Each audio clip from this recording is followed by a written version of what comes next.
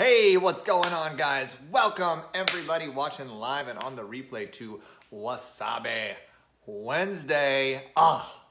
So excited to have you here, guys.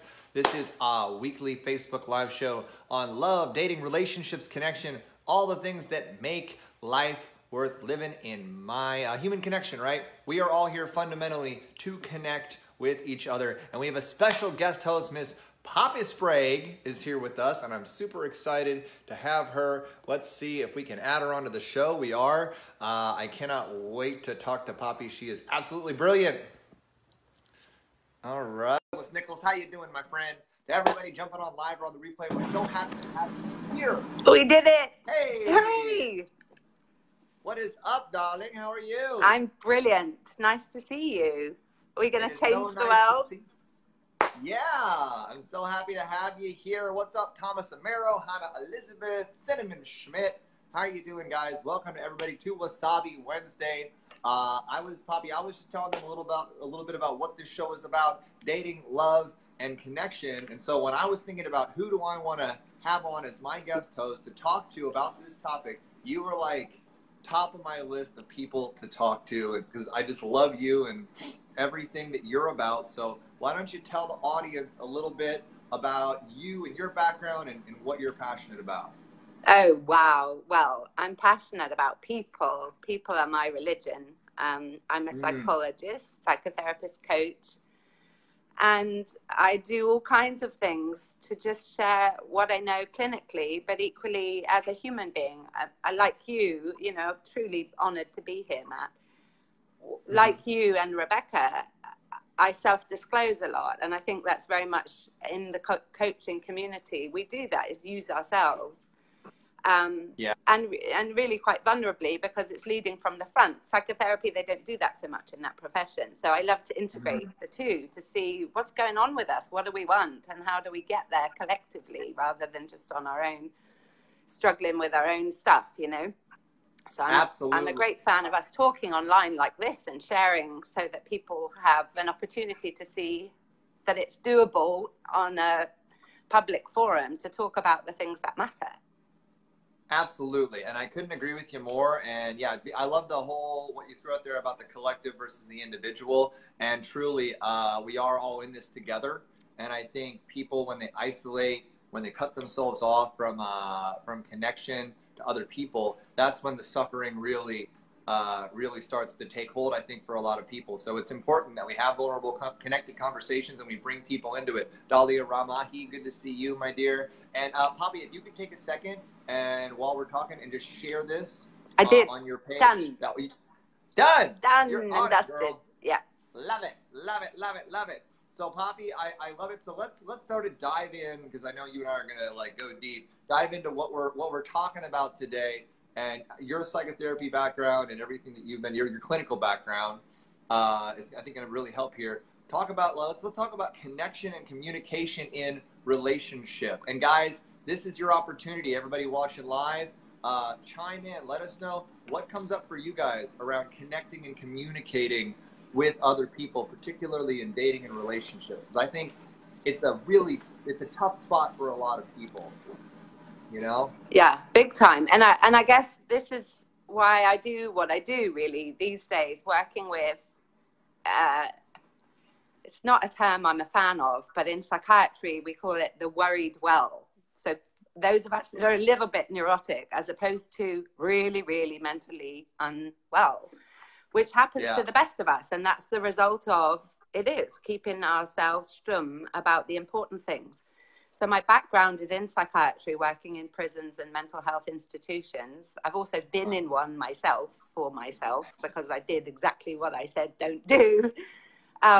So where I work is upstream, as it were, is to look at prevention, because we all have mental health, just like we have physical health, and they affect one another.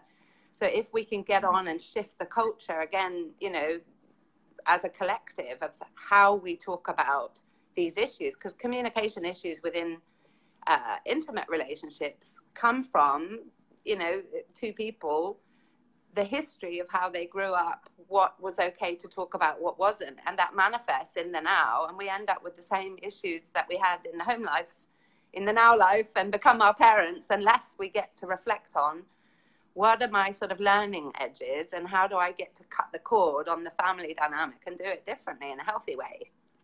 Yeah, I couldn't agree with you more. And I'll share, like, that was a big breakthrough for me when I realized, because I always had a really tough time with confrontation in relationship with women. Like, it was very hard for me to say or bring up anything that I knew the person that I was with wasn't going to like. I mean, it still is to this day. But before, like, I just avoided it. And I never really understood why until I realized that my parents, and I forget how I even found out about this, but my parents had a rule that they weren't allowed to disagree in front of the kids. Wow. Oh, so gosh. my entire child, and my parents are beautiful people. I love them to death, and they love each other, and they gave me an incredible life. But that little rule they had, they thought they were protecting me, right? Of course. By never arguing in front of the kids. I never saw them have a disagreement. Yeah. They had to be a united front at all times, you know? And so I didn't know that people in a relationship disagreed. Yeah. So, that was a forbidden zone. So when I started having feelings that were contrary to that, it was really, it brought up a ton of stuff for me just to be able to have it. And so I would just bottle stuff up until I exploded, Of course. And then I would just run away from the relationship, or I'd disconnect and bail. Yeah, of course. It's a setup for failure and difficulty and conflict. And this is what I say, because anger as an emotion and conflict are my favorite things, because it's so clear where it comes from, that the intention, as you say, is about usually keeping the peace. And this is the thing about humanity, is where we got the idea that, life is supposed to be comfortable and easy is, completely contorted. Those that struggle with conflict find themselves in conflict because we gravitate to the things that we push away, obviously. Yeah.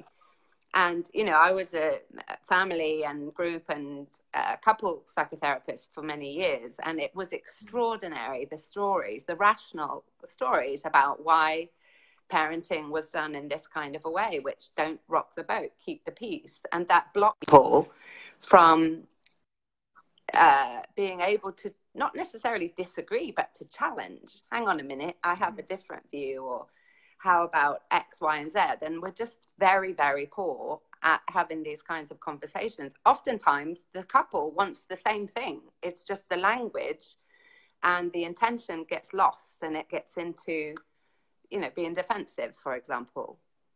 Yeah. And so why do you think that it gets lost? Because so many times couples are on the same page, or they want the same thing, or they want to feel the same way, but they're not able or willing to get it across to their partner in an effective way. What do you think comes up there that blocks it, or that throws it off?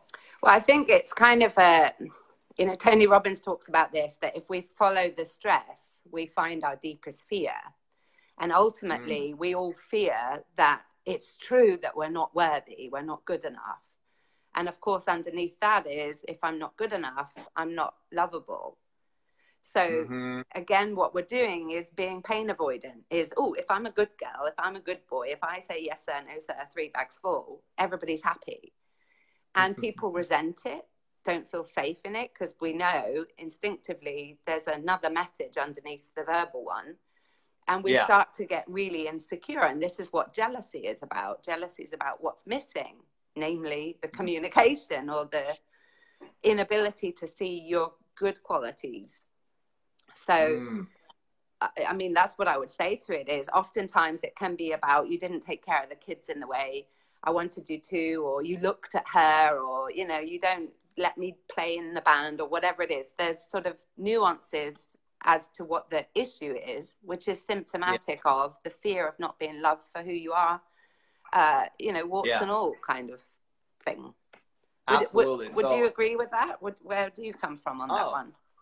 I would say that, and I talked about this a little while ago with another guest, but that feedback and being able to really share vulnerably, this all comes down to vulnerability. Like anger, conflict, and confrontation is really a willingness to be vulnerable about the feelings that you've got coming up, and being able to go there with your person, even when those feelings and thoughts and stuff, even when that stuff is not necessarily, gentle. Yes. Like, it's being able to be like, I'm fucking pissed off right now, you know, and this is how I'm being triggered, and this is the story that I'm making up about it. And being able to give feedback and have that dialogue with somebody with the understanding that the other person isn't going to take it personally, you know, that both people can have like a constructive dialogue even when they're saying things that are a little, you know, confrontational. And I think that's absolutely critical. And guys, this is your opportunity. If you have questions for us, stuff coming up around communication, connection, and relationship, this is your chance to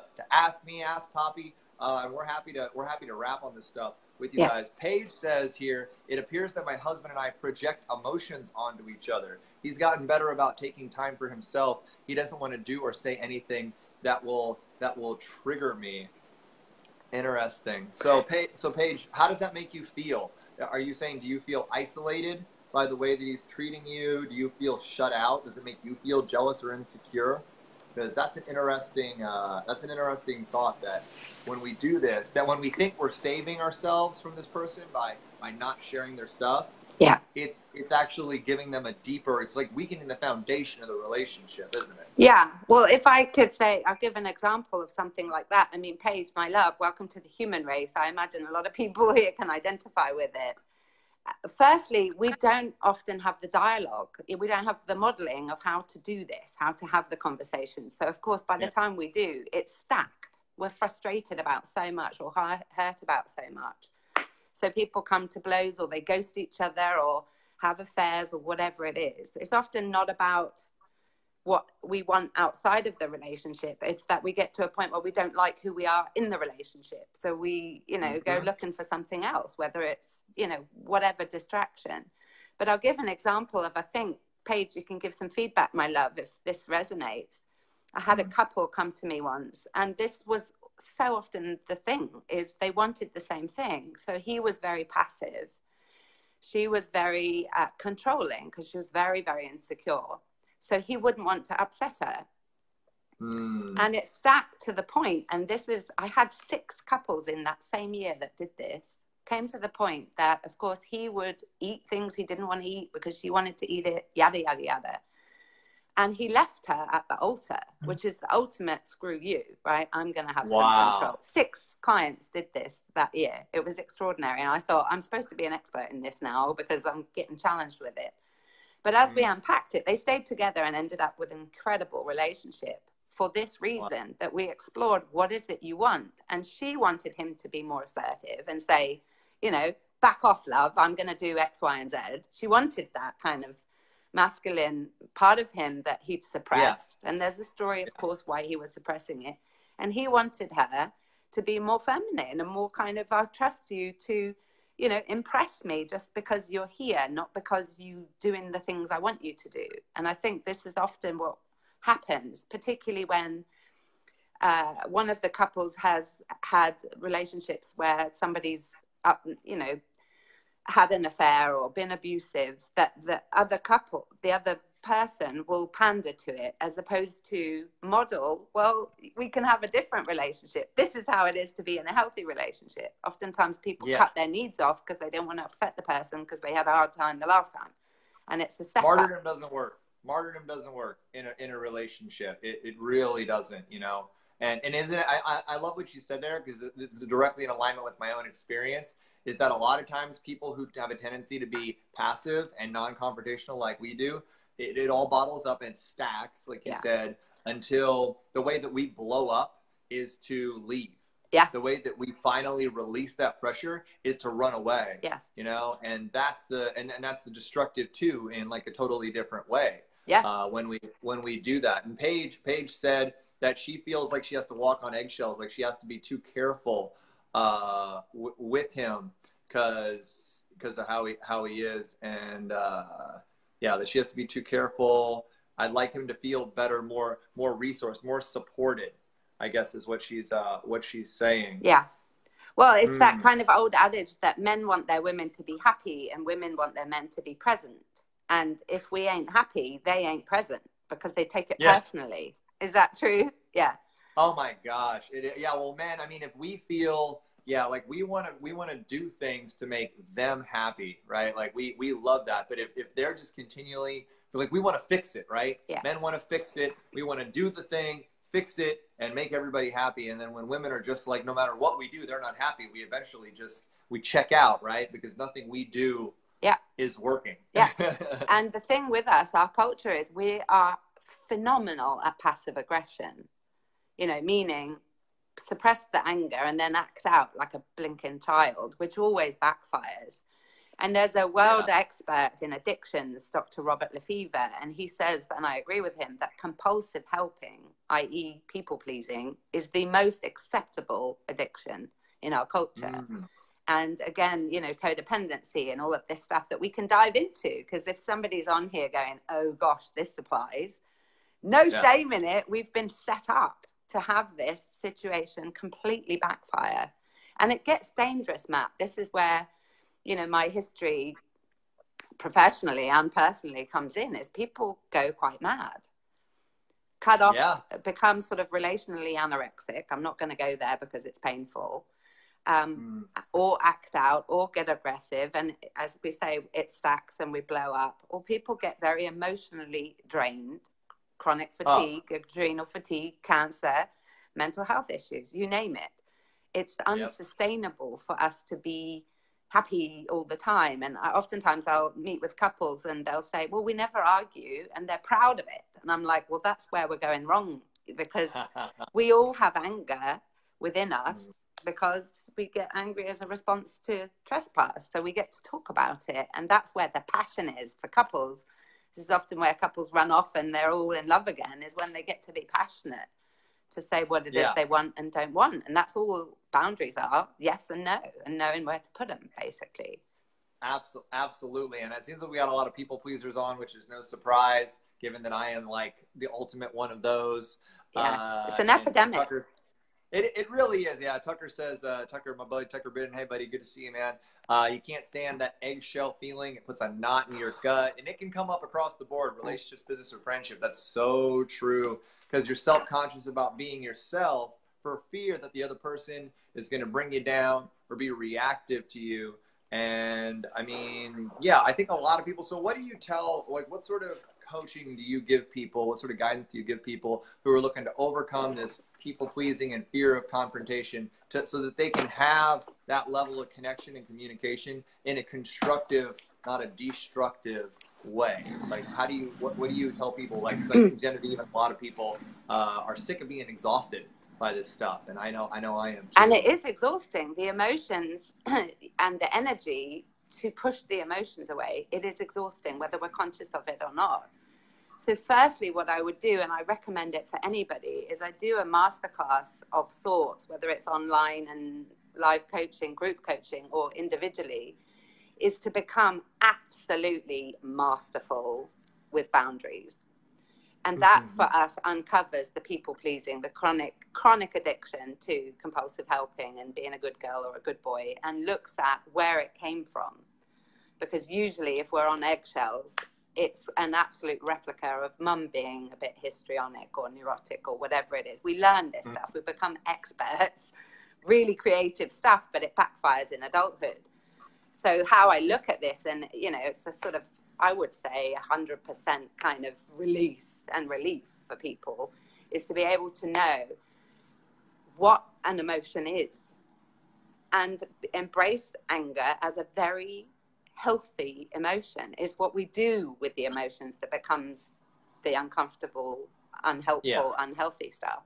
So right there, before you keep going, I just want to like emphasize that point, because I think it's super important, that there are no bad emotions. None.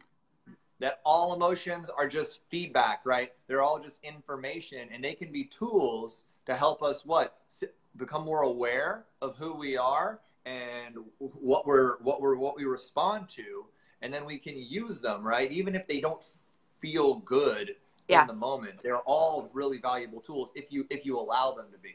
Absolutely. There's a message in them. So if we allow to just have a sense of it, because they're in the body, it's just energy. You can feel, for example, pain is in the chest, anger's in the head and the hands, etc. We can feel to the place and ask a question, which is, what's the message? And it will usually be something very, very simple. It's the soul's message. This is not okay. That was painful. I really like this person.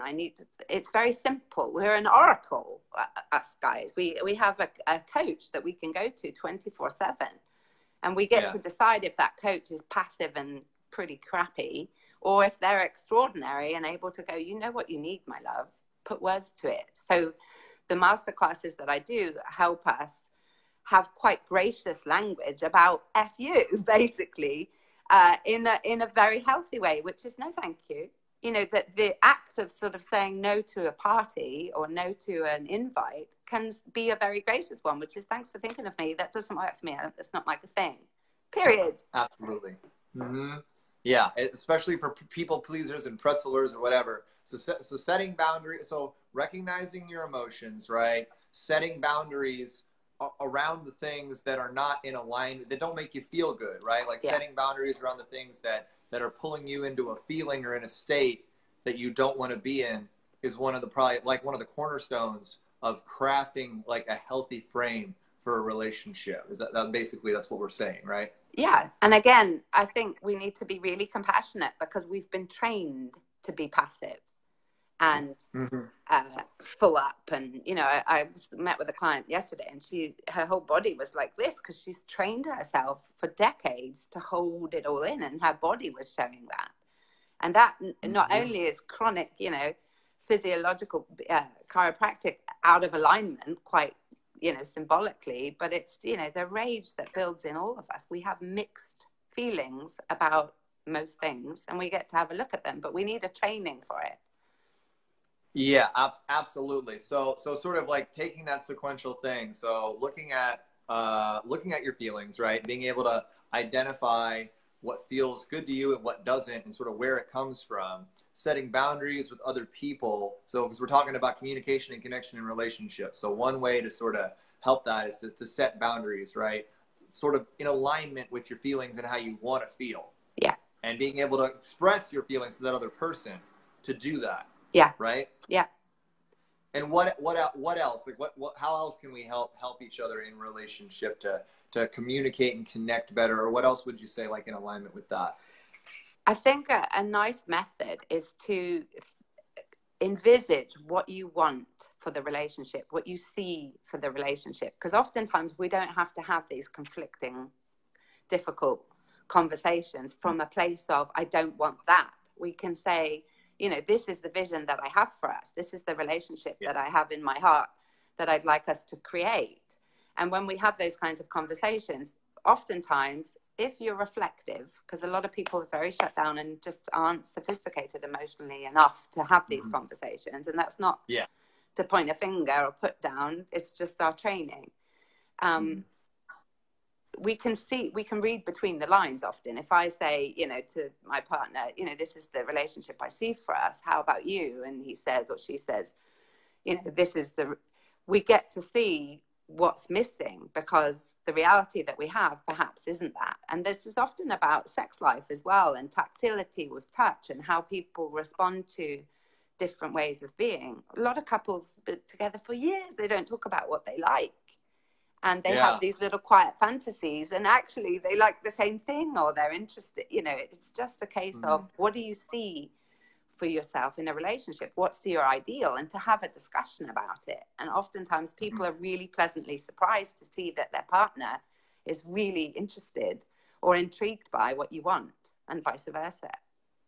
Yeah. So creating like a shared vision for the relationship, right? I mean, because that's the thing. So that brings up an interesting point sort of in alignment with that. So if one person's vision of a relationship is one thing and the other person's is another thing, right? If there are differences, is it sort of incumbent on both parties to be able to like meet in the middle and sort of bring those visions together in order for it to like work, right? I mean, well, it's a brilliant question. We usually, if we're not reflecting on our psychology and our pain points and learning curves, we'll attract basically the parent.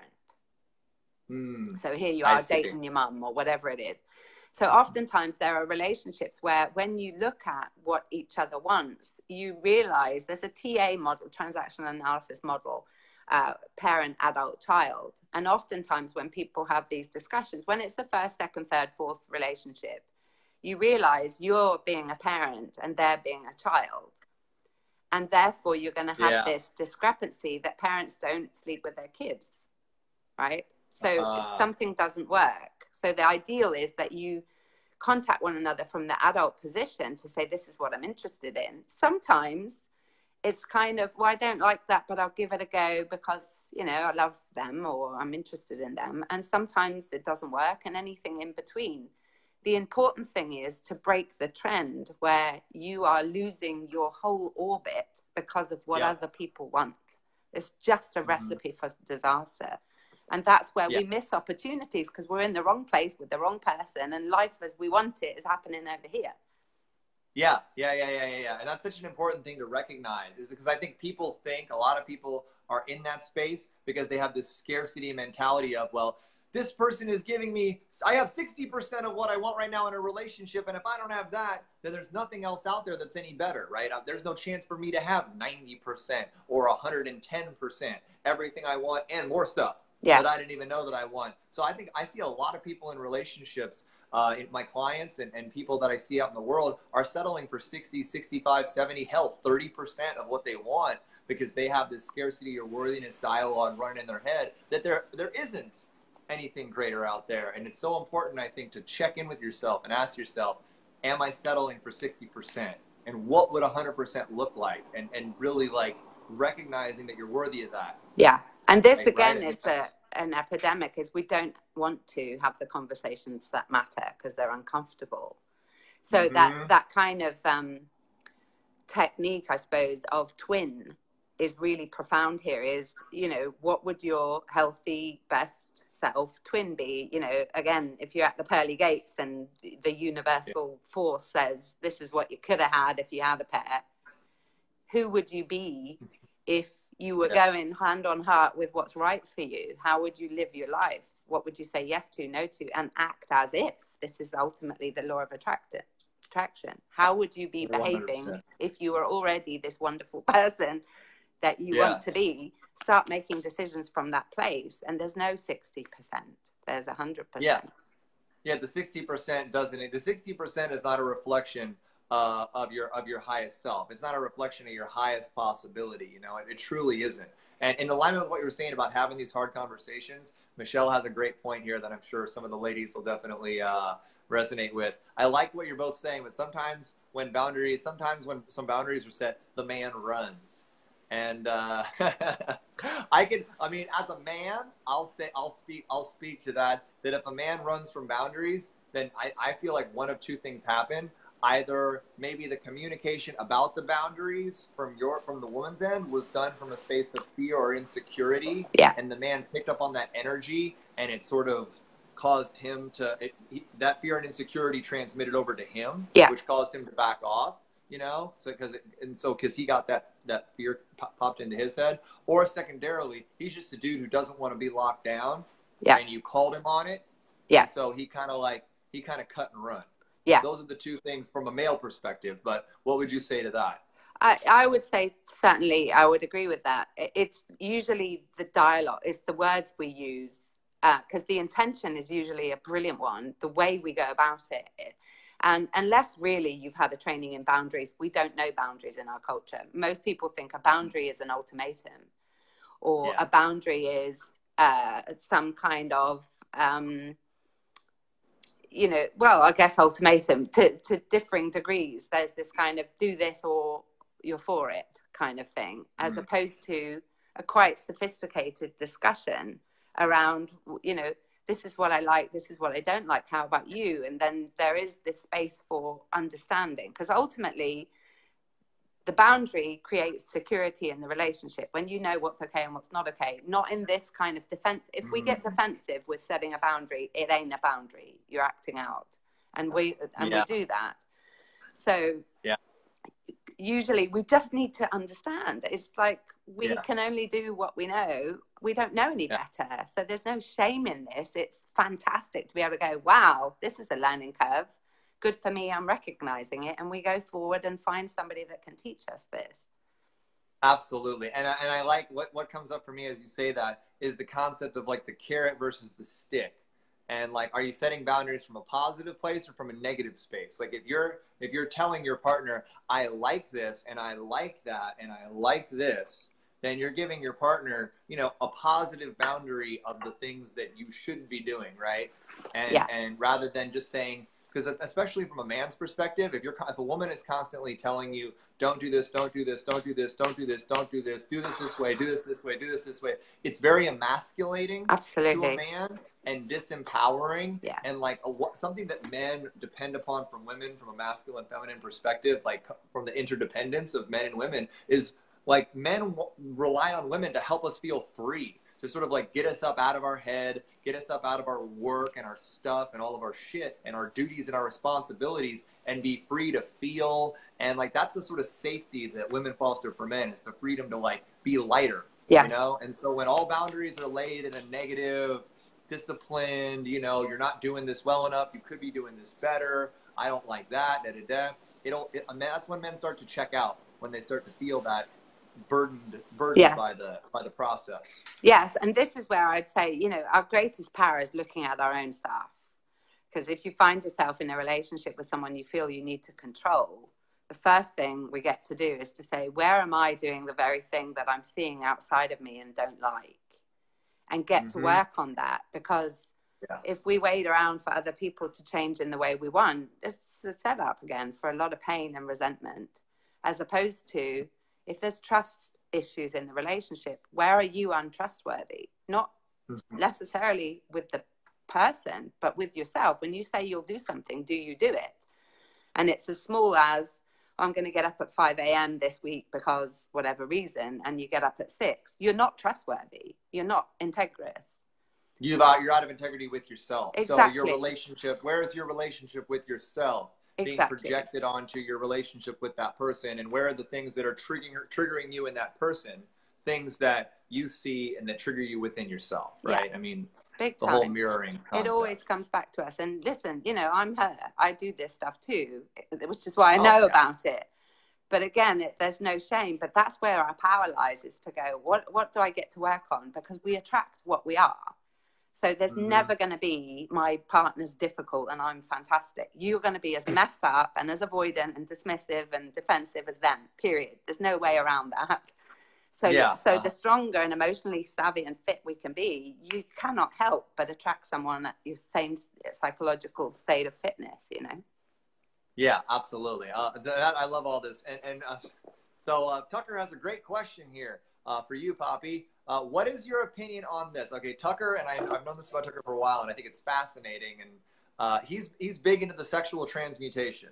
Okay. So, wait, give me a definition. What's mutation mean? Okay, so basically, and it's from the way where I first read it is from Think and Grow Rich. So Napoleon Hill was a big proponent of this, basically that our sex energy is a sacred creative force, and that one of the greatest ways that we can enhance our creativity and power as beings. And I think he was speaking to men because it was the 1920s, and that was who he was writing for men, you know. But I think I guess would apply to both. Yeah. But so that, you know, by not allowing our sexual energy to be released, it actually elevates us a little bit. And so Tucker says, he's asking your opinion on this. Sex is nice, but I noticed that after the act, I lose that urge to be near someone. Due to this, I have stayed single and celibate, along with removing masturbation for over 6 years. Sexual transmutation. Is there a way to have a partner and keep that spark or urge to be around them without being celibate? Well, firstly, I'd say this is really common. A lot of my clients are men. So hello, welcome to the human race on that one. It's a brilliant question. I love it. It equally is intriguing to explore the association you have with sex, because oftentimes it is, you know, we go for people who are attractive. We sort of select who we feel is not going to hurt us, basically. So, and it depends. There's many, many ways to look at this. I wish we had more time.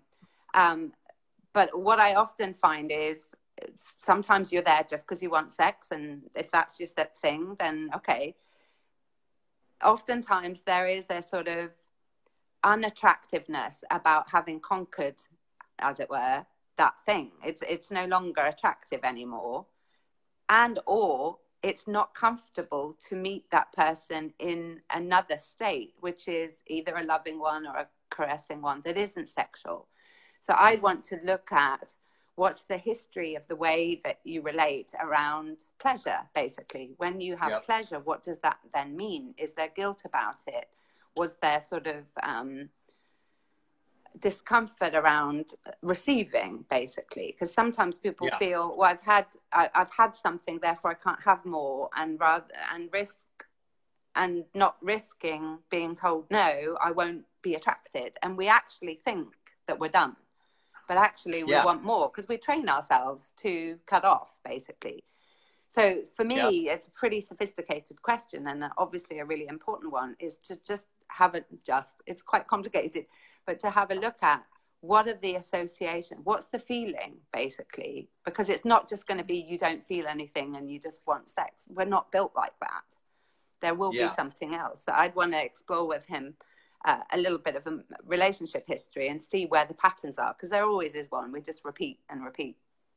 Absolutely. And I mean, I don't think something that comes up for me around as he shared that question is that for a lot of times for men, I know everybody thinks of men as just like, oh, we're looking to go out there. I mean, not all of us, but men collectively are going out there, you know, trying to pound it out and then bounce. Like that's like a common thing. Mm-hmm. But I find with the men that I know in my life, a lot of them, that, and for men generally, that men physicality is for a lot of us, like it's a deep expression of intimacy for us, more so than like the word stuff is scarier and harder for us as a way of communicating intimacy than physicality, touch, sex. Like that for a lot of men is like one of the deepest and most intimate ways that they know how to communicate intimacy, right? And way less scary than like talking. So I mean, for me, I know it was back in earlier stages of my own development, like it was way easier for me to have sex with somebody and show them intimacy that way than to actually tell them that I love them, than to tell them to share with them my feelings, because that was something where I wasn't sure how that was going to be responded to. So I like to keep my intimacy like at that level rather than open myself up to a deeper layer of intimacy through actually talking with them about feelings, because that was like terrifying for me on some level, you know? Sex, money, and food. They're the major areas where we're the most uncomfortable, I think. Sex, money, and food. And again, it's just getting curious. What does sex mean to me? What is my association with that? It's a complex area that we just get to explore. Being like a scientist about your own life and your own urges and your own feelings. And I think that's sort of like the theme that's coming up around communication and connection and relationships, is that you can't really be effective in a relationship with somebody else until you can only be effective with somebody else to the extent that you're effective and connected and understanding of yourself. Absolutely. Like that's it. So it's like we want to talk about, you know, this other person and what can I do and say to do with this person, but it really comes back to like, how am I talking to myself? How well do I know my own feelings, right? And then from that aspect, you have to be self-aware before you're going to be able to be fully connected with another human. Yeah, and it's all research at the end of the day. We attract what we need. Usually, as painful as sometimes that can be, is that's where we are. That's we're in perfectly the right place. We get to just see what's the message here in this and share it with people. This is what's so important, is to be able to have these conversations, because we all have in them anyway, in our head alone, and judging them. 100% judging them all the time. And Tucker responded, he said, I don't search for a partner or try to sleep with anyone. I want a connection that's genuine. Sex is just a byproduct and isn't really very important to me. I just can't stand how I want to spiritually be with someone so bad, but then after sex, the fire is gone. But you can't just be with somebody and never have sex. They won't allow that. So that is an interesting sort of paradox that I feel like he's coming up against. Yeah. Like sex isn't a priority for him as a man, which is, I mean, that's pretty unique. Well, there's actually, I would disagree. But again, it's interesting because the kinds of clients we attract are going to be the kinds of clients we attract. I find there's a lot of men. In fact, I imagine there's a couple of men on who feel that way, that religion, for example, or spirituality connection is way more important. And there is a celibacy often. And sometimes that rules out a lot of women who find that a bit kind of, that doesn't work. So we need to be careful sometimes to sort of classify women like this and men like that. We're all so very different. Amen. So again, I would explore that one, is when he says genuine, for me, the work would be, words mean a lot, you know, the words that we use is, where am I genuine? Where am I not so genuine? And that can often be in going out and meeting people to say, this is actually what I'm about. Does that fit for you? Well, not really. Okay, good. Next. You know, oftentimes when we sit in the sidelines hoping to meet somebody who wants that, and later down the line we realize that's not possible, we can have these conversations up front to say, this is what I'm after. And we're likely to attract what we want if we're thinking about what we want, if that makes sense. I hope that's useful for him. But it's common, I would say. Yeah. That's so interesting. So in those situations where you've got a partner where the man or the woman is just simply not interested in sex, it's not a priority for them, and then their partner is, like, how is that reconciled? Or how do you coach them into, like, going out into the world and, like, basically going out into the world, basically stating, I don't want to have that level of intimacy with my partner? Like, are you just upfront with people, potential people that you're interested in with that? Or, I mean, it just seems like an interesting, like, how do you guide people around that? In terms of first meeting? In terms of meeting and communicating that to other people, like, as far as, like, setting expectations and boundaries for a relationship, you know, because that's an interesting thing to, you know. Well, firstly, I would get clear within yourself, which takes a bit, what's going on, before we try and sort of dictate what we want. Because a lot of us, we don't know, really, or dare to think about it because it's so taboo. There's a lot of reasons why people, you know, sex isn't a priority. Sometimes it just isn't.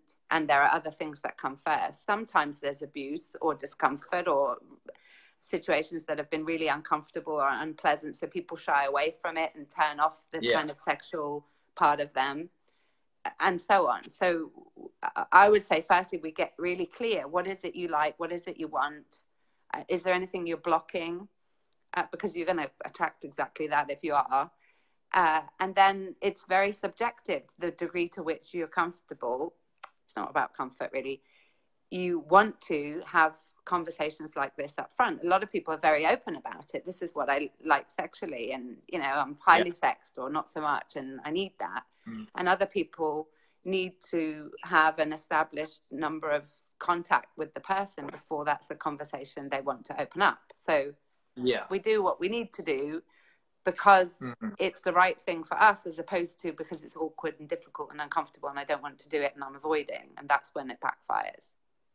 Yeah, absolutely. And I mean, I think a part of what Napoleon Hill speaks into in Sexual Transmutation is that it isn't that sex is bad, it's that the sexual force has been one of the greatest engines for inspiration and creation in the world, you know, like, not just in the creation of human beings, but some of the greatest works of art were created by people, by men and women who were deeply in love with a woman, you know, or a person or a relationship, you know. That love and that sexual energy is one of the most powerful driving forces in humanity, and to sort of harness it and be conscious of it and don't just, like, throw it out willy-nilly is sort of the thing.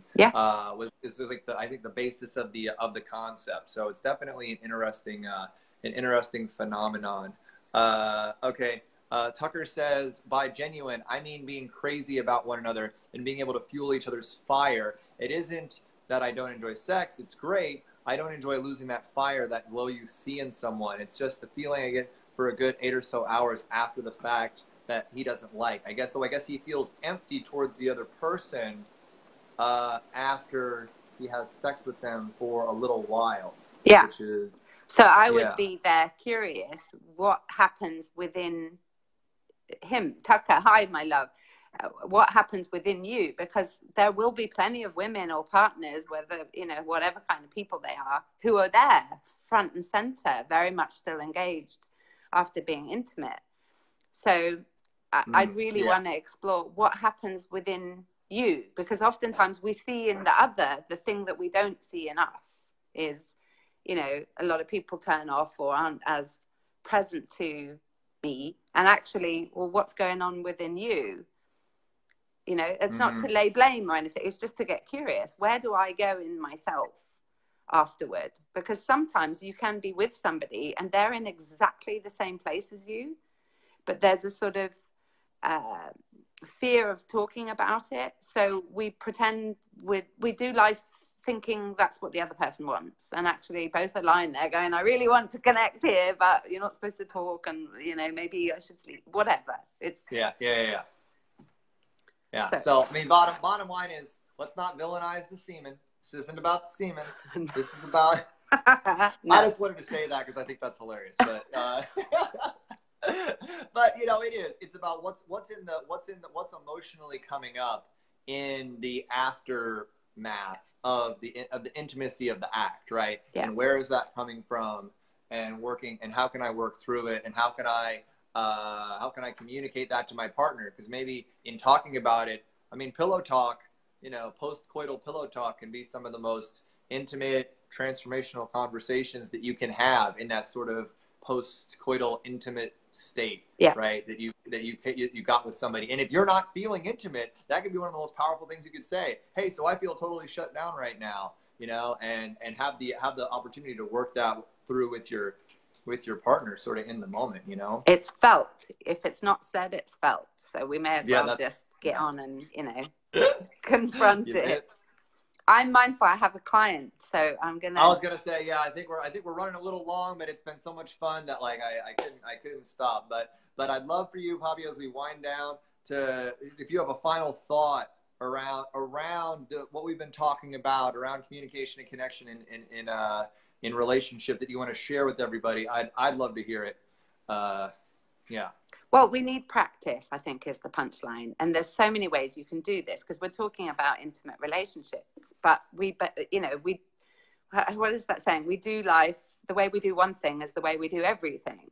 So getting amongst people, groups, online is just as powerful, where you do lives about what you're going through in life and what you've learned, and you connect and get connected with people in a place of truth. That's going to translate with how you do Thanksgiving and how you do intimate relationships.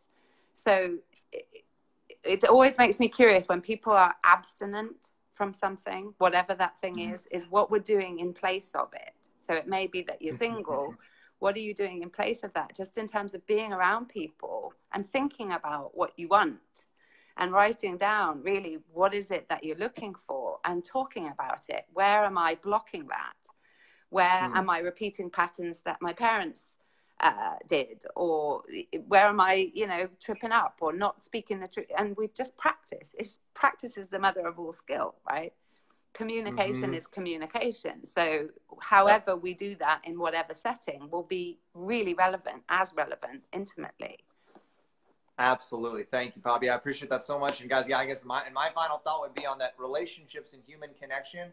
Kate says connection is key, and I couldn't agree with her more. I mean, Brene Brown said it best. I mean, in all the research that she did, the foundation of why we're here as human beings is to connect with other human beings. Like, that is the meaning of life. That's why we're here for a lot of people. And everybody, whether they say it or not, they're craving it. And if they're not getting it, it causes great pain for somebody. So wherever that looks like in your life, however you can connect deeper with other people, go for it, because connections to other people, especially intimate relationships and intimate connections, can be some of the most transformative experiences of your life. And the first and greatest, you know, connection and relationship you get to have is with yourself. Yeah. So the thing that kept coming up again and again and again, right, was that we can only be in relationship with other people to the extent that we are in relationship with ourselves. And I mean, if you can keep coming back to that, you're gonna have a greater insight into what patterns you're having in relationships with other people. Because it's all a mirror for you, right? So, and there's no way around that one. That is the human condition. So we just need to get with the program.